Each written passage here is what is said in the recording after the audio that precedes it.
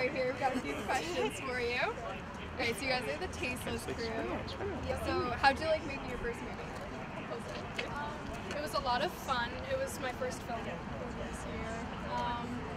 We had to redo it a couple times, but honestly, I enjoyed it. And why did you decide to first join the film festival? I overheard Colin pitching his idea, and I thought it sounded really funny. And how'd you come up with your idea? I'm gonna be honest, it was my mom.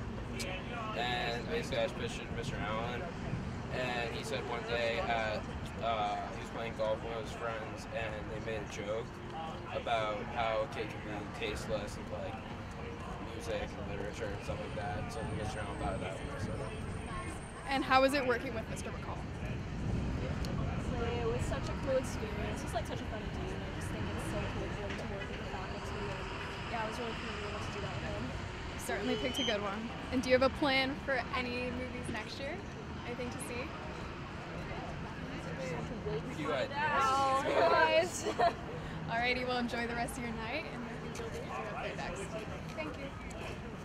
So anyway, for our audience at home, just for starters here, who would like to give a quick summary of what this film is all about in 3 to 5 sentences? I guess me. Introduce yourself. My name is Colin Mahoney. I know I have a big fan base out there.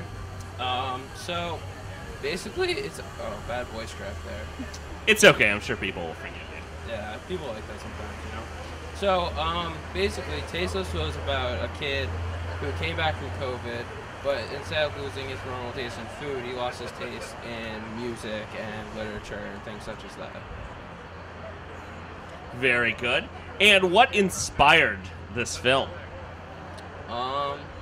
My mom gave me the idea, and then Mr. Allen heard from a friend when they were playing golf about how it would be funny if a kid lost his taste in like literature and stuff like that instead of just losing his taste in food and stuff. All right, so it was a comprehensive taste loss.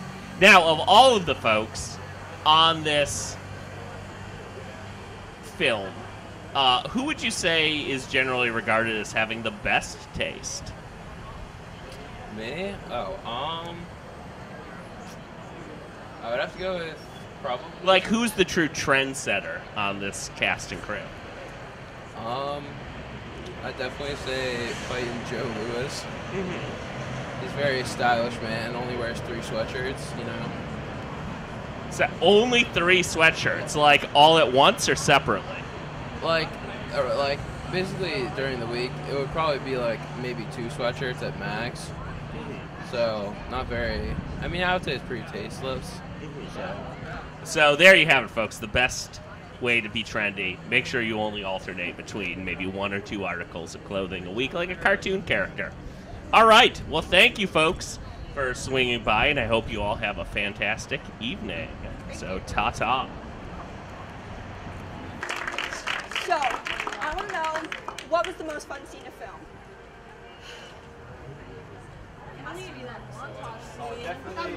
Definitely the one with Mr. McCall. He's a great guy to film with. He's a very funny guy. Very fun to film with. Now I want to know, who was the hardest person you had to work with? Definitely on there.